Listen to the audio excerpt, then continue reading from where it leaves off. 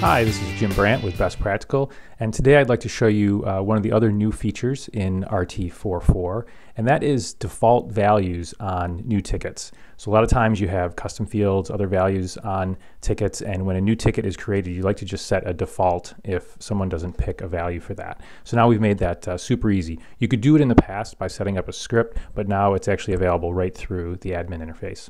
So I'm logged in as root here, and if I go in and we'll click on the queue, and you see I have a couple queues here. So let's check out the support queue. If you go into the queue configuration here, you'll see that there's a new value down here, which is the default values in this submenu. So if I click on that, you can see some of the values that I can now set a default value for. So in dates, these are date fields for starts and for due, but probably what you want to do is set it to a relative date value. You don't want to set it to today, because then next week all of the due dates on tickets will be today, which won't make any sense. But if I set it for 3 days, what will happen is when a new ticket gets created, the due date will automatically be set for 3 days in the future. So essentially that's sort of a mini, sort of simple SLA that you could set on that. The other thing you can do is if you have custom fields, as you can see down here on your ticket, you can set default values for those. So I just have one here, but if you have multiple custom fields available, you can set all of them with different default values so that when the new tickets get created, that's the value that they'll have. So if we go in, this was the support queue, create a new ticket, we'll see that when the create ticket page comes up, you already have the default value there, so that's already set to low. And if I go ahead and create this ticket,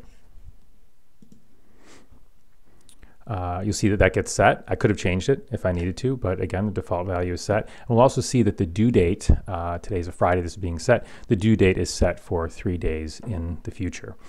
It's handy to do this for the web interface, obviously, because it does set those default values, but it's even more useful for tickets that are coming in via email, because you can't set, typically just by using a standard RT, different values through an email, but this will take care of that. So when the new ticket gets created, it will get the default values.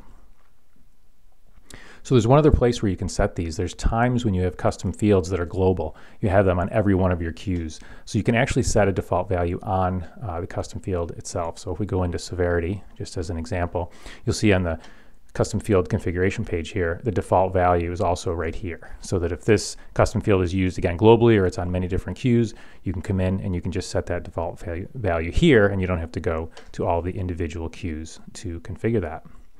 Hope you enjoy this new feature. We think it's super useful, and thanks for listening.